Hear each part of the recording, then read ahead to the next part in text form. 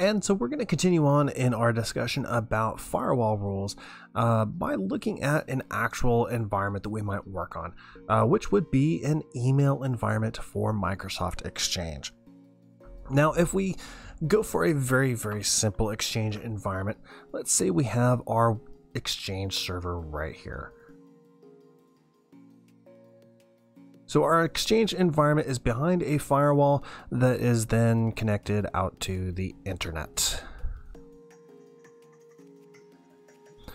So as we're looking at the internet, now we have two kinds of questions that we have to worry about. We have to worry about what are our clients doing in order to access that Exchange server. How are clients accessing it? How are clients logging in? How are clients receiving their email? How are other companies sending email to that server? So we have to look at the flow of the traffic from the internet into the Exchange environment. And then at the same time, we have to worry about how the Exchange server communicates back out. How does Exchange send emails to other servers out on the internet? How does Exchange send the emails down to all the clients that are out here on the internet that are just simply trying to read their email? How do I get my calendar? How do I see all the free busy information? How does this computer out here on the internet talk to the Exchange server, log in, and say, I want to view all my emails, and then for the Exchange server to respond back? Well, it turns out when we're talking firewalls, these directions of in versus out, as well as the protocols, become very, very important. How do we handle this? What kind of rules do we put here on our firewall in order to make that work properly? Well, that's the benefit of documentation. Yay, documentation! So here we have an a document online from Microsoft talking about the network ports for clients and mail flow in Exchange. This is a Microsoft Exchange server. Long gone are the days where it was one simple server that hosted all of your email and calendaring and free busy, and that was a long, long time ago. We're going to go under the assumption that we're still able to live in that world of having only one Exchange server in our environment. And then to make everything simple, we're going to assume everybody is working on the internet. There is no internal corporate environment. There is simply the Exchange server, and everything is outside of the Exchange server.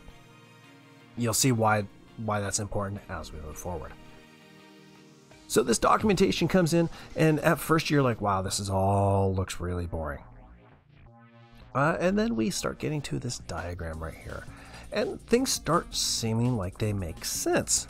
It's pretty much the diagram I just talked about. Over here on the right is the Exchange server. Specifically, this is the client access service, but we won't worry about that. We'll just call it the Exchange server.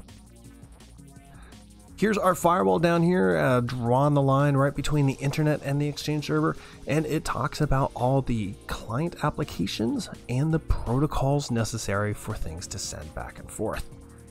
So here we can easily see, oh, well, we need ports 443, 80, 143, 993, 110, 995, and 587. Well, that's easy. So we can easily see from this diagram, those are the ports we need, and they are that way. From the internet, they would be inbound to the client, or outbound from the internet, depending on your point of view. Well, hey, that's a piece of cake. Now we can start firing up our Excel lists and come up with with our spreadsheet talking about all of our systems. So if we start off with a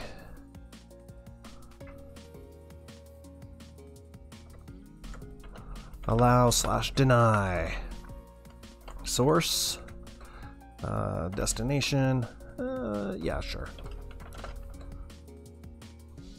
We could go as far as into protocols. I'm just gonna say direction. Let's go really, really simple and just say allow, deny, source, destination, and direction. So this is going to say that I want to allow, oh, actually I do want port. Let's change that to protocol. Port. So I want to allow from the internet port 443, and I want that to be, let's say, inbound into my organization. Like I said, it could also be outbound from the internet. We have to take a stance and say we're inside the organization or we're outside the organization. I choose in. Actually, let's also add in a rule name, and we'll call this inbound exchange. There we go. So now we have the start for our rules. We can just simply look at the remainder of these items right here. Allow from the internet, ports 80, inbound, and then that's also inbound exchange. Ports allow, internet 143, inbound, allow, internet 993, inbound, allow 110, oops, internet, excuse me. This is why we planned this out ahead of time, because my fat fingering right there could have just messed everything up. So in,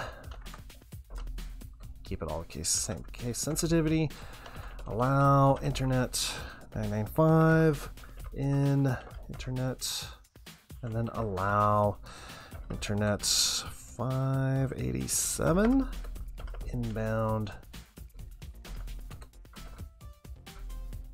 And there we have our list. So that right there is a very quick and easy way to be able to start coming up with our access lists. We can now create an access list called inbound exchange, allow all of this traffic inbound into our organization. Again, it will depend on our interface, which interface we put it on, whether it's going to be inbound or outbound. And then at the very end, there deny. Great. Well, let's look a little bit more detail in here, because that's what the documentation is there for, is to provide us details. We can start seeing that 443 is an encrypted web communication with all of these services that it provides. That's awesome. We can look through all of these services like auto discover. Do we want auto discover to work? Yes, we do. Therefore, we have to have that port. Do we want Exchange Active Sync to work? Yes, therefore we need 443. Do we want offline address books? Do we want Outlook on the web? Yes, then we need 443 to be enabled. Port 80 is unencrypted web communications. Ooh. I don't like the idea of unencrypted web communications. Let's see exactly what it's for. It's for internet calendar publishing. Do I want to publish calendars on the internet? I don't know. Maybe? Outlook on the web, redirecting to 443. So what this does is when somebody goes to like mail.greenriver.edu, it simply redirects to the HTTPS version. Do I want my web server to do that, or maybe do I want something else to do that? Maybe something else. Auto discover. Do I want auto discover to work on port 80 if 443 is not available? Maybe not. Maybe I don't want port 80 in here at all. Maybe I've looked through what those features are, and I've decided, you know what, for port 80 or for my firewall, I don't actually want this to work here. Let's see, strike through. There we go. So maybe I don't want port 80 in here. Maybe I do. Really the question is, or what the purpose is I have to look at this, I have to know why it's doing it, and then decide. IMAP clients. What does IMAP do? Well, it says IMAP is the default. Oh, no, I'm sorry. IMAP is disabled by default. Well, if it's disabled by default, then do I even want the port open? Probably not. Oh, geez. Well, it's a good thing I looked through that. That's both of those lines there. Let's strike those through. POP3 is another way for clients to be able to access their email. It says POP3 is disabled by default. If it's disabled by default, it's probably not super secure. So I will go ahead and just block that in my firewall as well. I won't open that either. Is it both of these ports? Yes.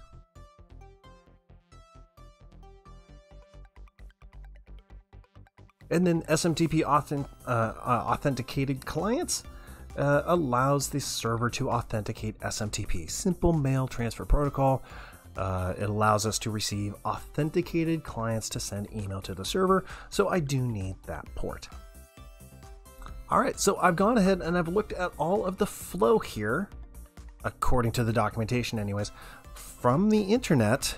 How do people from the internet get into my mail server? So I've got half the flow. Awesome. Piece of cake when we know where to look. By the way, how did I find this webpage? I simply Googled it. I think I said exchange ports. There we go. Very first result, network ports for client mail flow. If I was more specific, I would look for a specific version number, like 2019, of whatever my Exchange version was. Or if this was SQL or PeopleSoft or whatever application my environment's using, I would look specifically for that, either online or from the vendor's website. So we've got all the inbound traffic. Now we need to worry about the outbound traffic. Thankfully, the Microsoft documentation is really, really nice for this, and it talks about outbound. So we talked about how people get in, how do people get out? Well, in this case, it's really, really simple. It is simply port 25 outbound. Again, this gets a little complex. There's actually two services right here, transport and the front end transport. We're going to assume we just have one simple server, which has the whole transport and everything else built into it. So that means we need an outbound port 25. So that means we need to go back to our email or our firewall rules here. Because we were looking at the inbound rules before, we now need an outbound exchange. And I will allow. The source in this case is going to be the Exchange server, port 25, and the direction is going to be out. Not sure how that got marked out. There we go. Again, inbound versus outbound. This is from the point of view of our internal environment. Let's look through here. It gives us more details. TCP 25 is SMTP, Simple Mail Transfer Protocol, and is what is used by all the internet servers in order to send email from one to another, at least all standardly configured email servers. Oh, DNS for name resolution was not pictured. DNS was not in the list. How did we miss DNS? Okay, so now we need to actually add in another rule for port 53, both UDP and TCP. We had actually been assuming everything was just TCP, so now we need to add in a couple more rules. What? The documentation wasn't fully complete? No, the documentation wasn't fully defined, and so now we have to go back and revisit it. All right, I'll have to unmark that later. Outbound, and we'll call this out exchange, and then same thing for 53 UDP.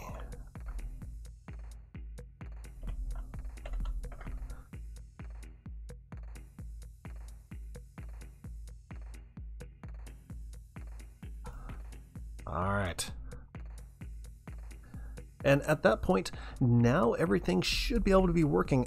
Now we can take this flow that we have, now that we've gone through and we've seen from the outside, traffic goes this way, from the inside, traffic goes that way, and we've identified exactly which rules we need in our environment. Now we can start looking in our firewalls or our routers or switches and defining access lists according to these flows. Now we know how the traffic flows. Now we can start defining it. Sometimes it's hard to stop and think before you actually start doing. I am personally responsible for failing at that quite a bit.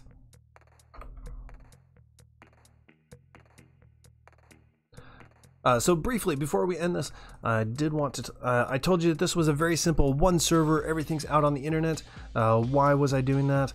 Well, because things start getting more complicated when you have both an internet and an intranet.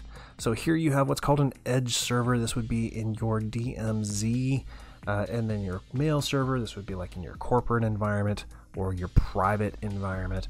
And so now you have a firewall here, you have a firewall here, and now instead of having just one set of firewall rules, you now have two, which again is the ideal way to start configuring things and have multiple firewalls and segment every portion from everything else. I wanted to make it really simple so that we only had two access lists to create, inbound exchange and outbound exchange, as opposed to two access lists here and two access lists here.